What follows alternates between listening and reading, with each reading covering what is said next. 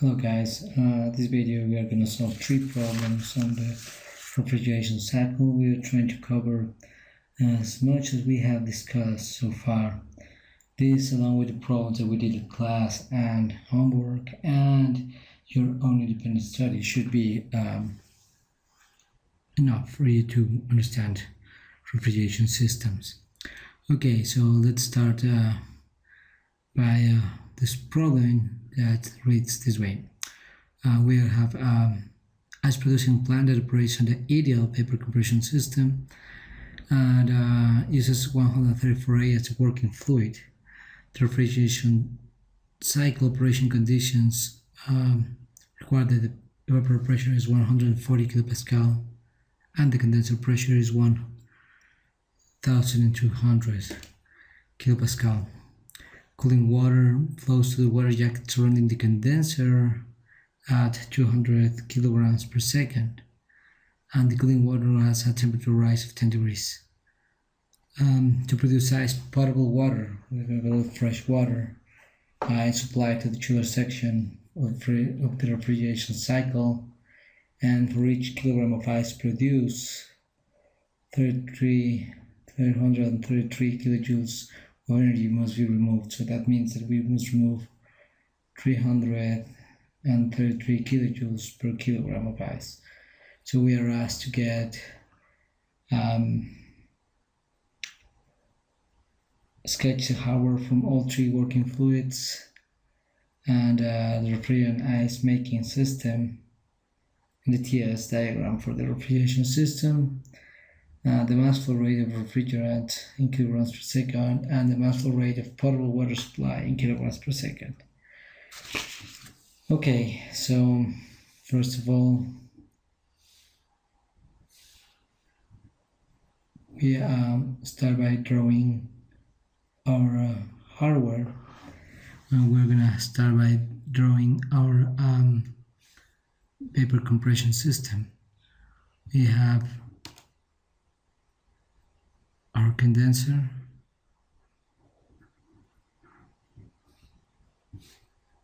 our expansion valve,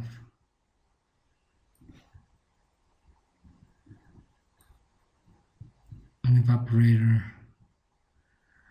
and then of course we have the compressor. So this is circle is 134A,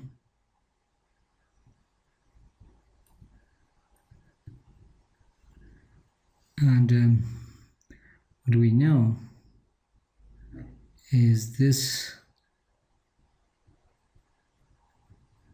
is 140 kilopascal and this pressure is 1400 kilopascal. We have a water jacket, which is in blue.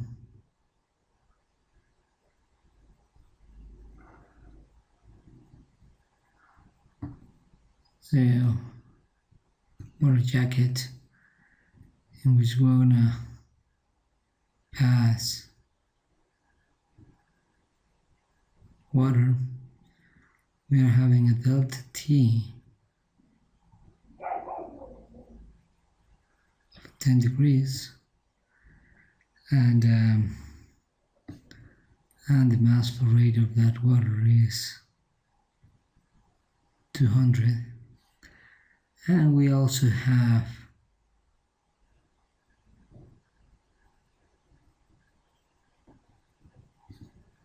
the water,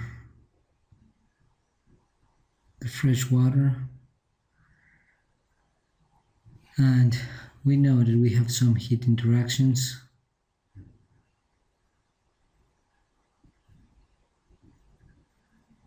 The Q of the condenser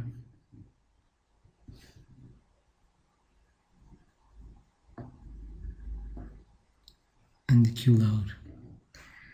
So if we try to draw this on a 2S diagram, and you know that that's a challenge using this program,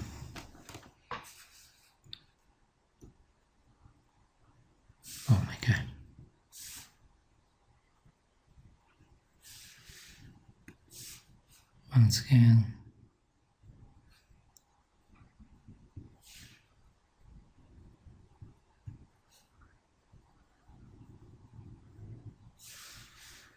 And we know we have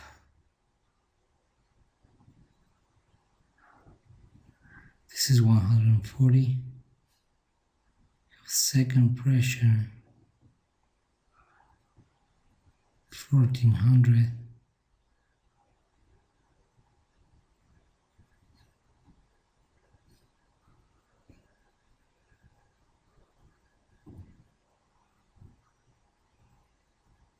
and this is our system, same numbers here.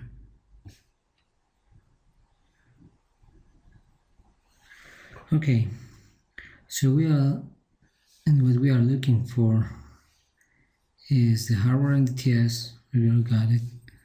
We need to find out the mass flow rate of refrigerant and the mass flow rate of fresh water. So we can recognize that in the refrigerant, in the condenser,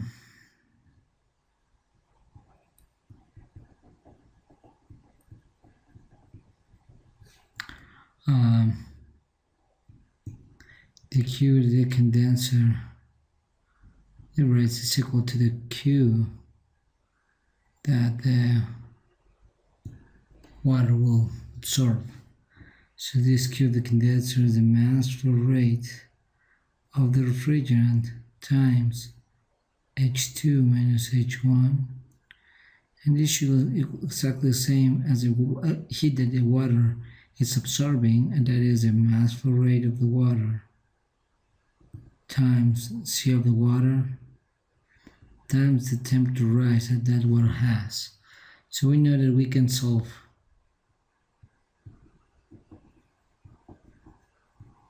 for the mass flow rate of refrigerant.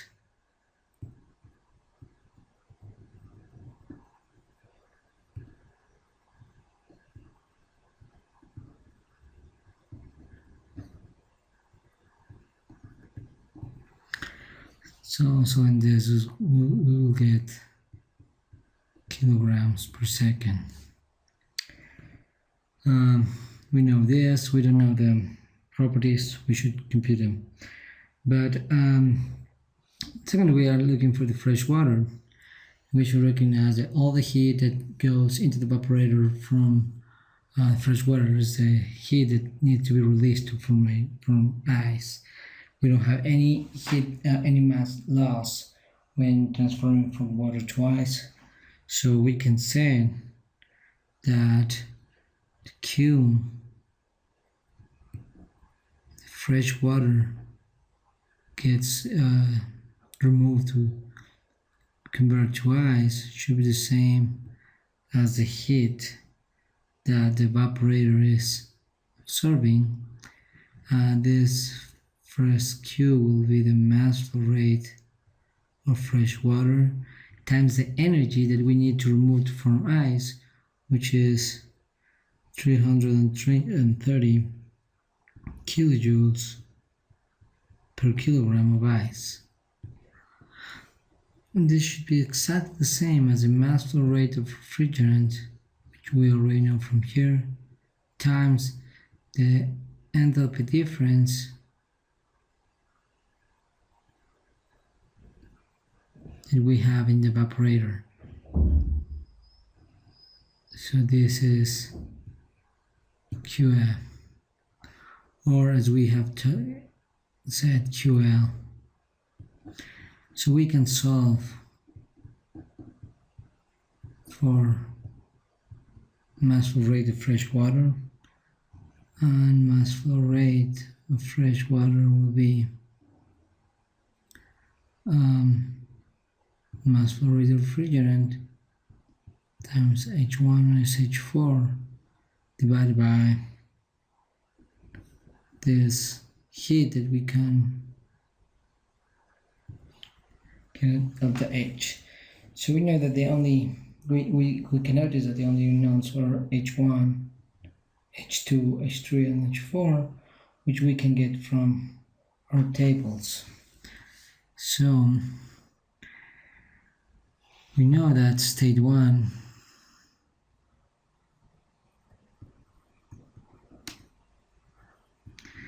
we have 140 kilopascal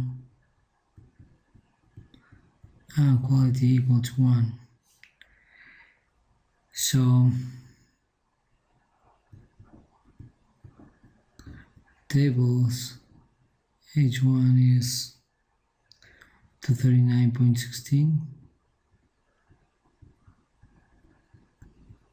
and S1, because we're going to need it in order to compute S2, is 0.94456 kilojoules per kilogram Kelvin. State 2, since it's an ideal cycle, S1 equals S2, that means that it's an isentropic, and P2 equals 1400 kilopascal. So we need to interpolate. So by interpolation, and I will let you guys to do the interpolation either with your phone on or by hand. I will strongly recommend you do it at least one by hand, just in case something goes wrong in your exam. So by interpolation, we know H2 equals 287.38 kilojoules per kilogram. State 3,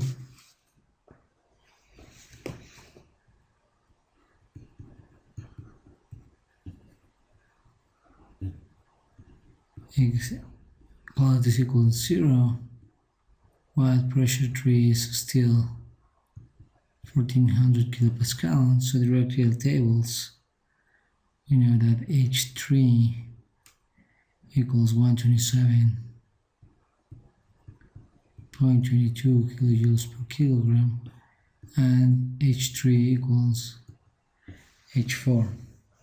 Now we substitute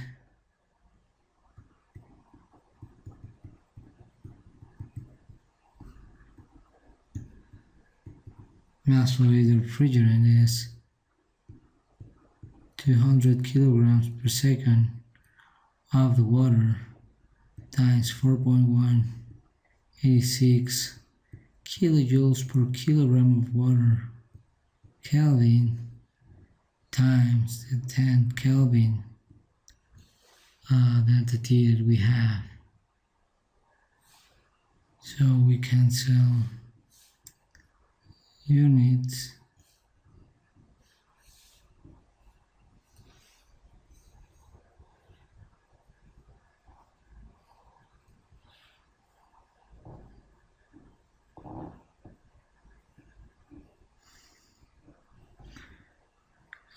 Kilograms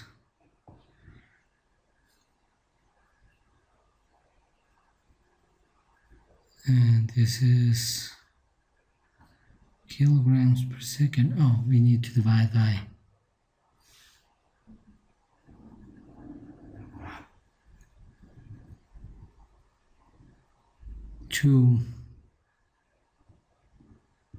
87.8 minus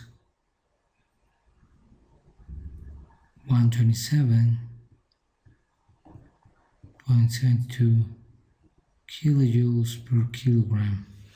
So now we can go back to cancellation. We just need to forget these kilojoules and we'll have kilograms per second, and this number will be 52.27 kilograms per second, and the mass of fresh water will be substituting 52.27 kilograms per second times 239.17 minus 127 0.22 divided by 330 kilojoules per kilogram. Again, we are going to cancel some terms. So we know this is kilojoules per kilogram, and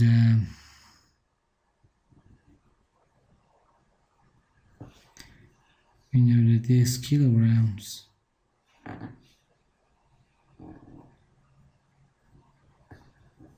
cancel with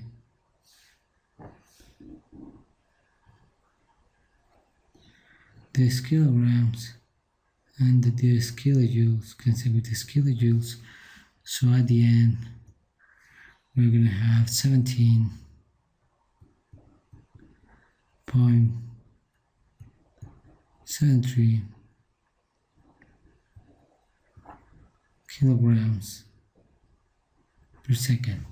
Please look that these are all kilograms of refrigerant, kilograms of fresh water. Okay, thank you. This was the first video on solving. Next video will introduce some